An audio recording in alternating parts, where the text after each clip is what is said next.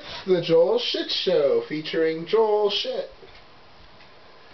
Hi, welcome to the Joel Shit Show. I'm your host, Joel Shit.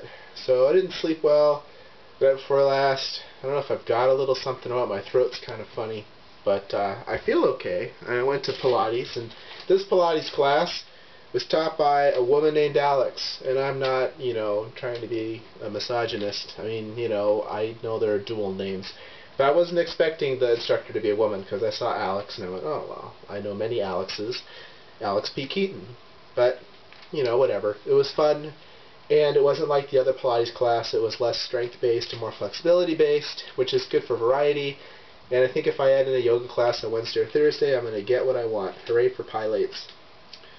Then afterward, I went to Safeway, and we'll do a 180 on the camera. Watch this. Bing! I bought pasta. So in the olden days, I wouldn't spend more than 50 cents for a pound of pasta because you could always find pasta for 50 cents. Well, times have changed and nuns use their real names today. And so now when pasta is 75 cents, you strip off your clothes and jump in the water. So that's what I did, and that's why there's a bunch of elbow macaroni and spaghetti behind the camera.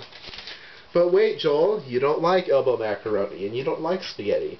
Why would you buy those? It's very simple, really. Golden Grain is making a lot of their pasta boxes smaller, and all the good pastas, like bow tie and penne and rigatoni, they're all 12-ounce boxes now. The only 16s that are left are thin spaghetti, regular spaghetti, and elbow, and they were out of regular spaghetti. So I bought 8 elbows and 2 spaghettis.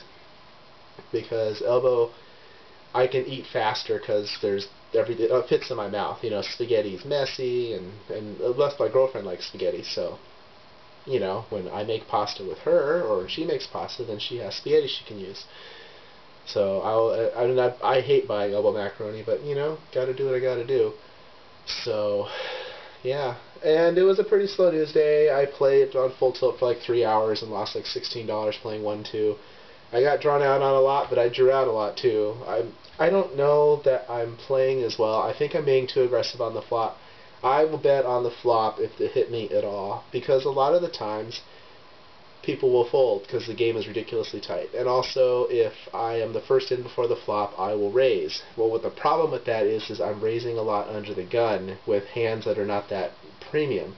Now, I can take a hand like Queen Jack suited under the gun, and if I can outplay my opponent, it's fine. But if I'm raising before the flop because I'm the first person in, then the people that are calling with better than average hands. And so when people call, I'm usually behind. And I love raising when I'm first in before the flop. It's one of the tenets of my play. But I think if I'm in early position, I'm going to have to start limping, or just stop playing Queen Jack suited under the gun. I mean, I don't lose to Ace Jack suited or Ace Jack that often, like when a Jack hits on the flop, because, well, it doesn't happen that often, true, but in a 1-2 game, people are going to raise on the flop if they have top pair with an ace kicker, so I don't have to really worry. But yeah, I was going to play in a tournament, I just never got around to it, but yeah, it was a pretty slow news day. So that's all the time we have today. Visit us on the web at joelshitshow.com. Email joel@joelshitshow.com.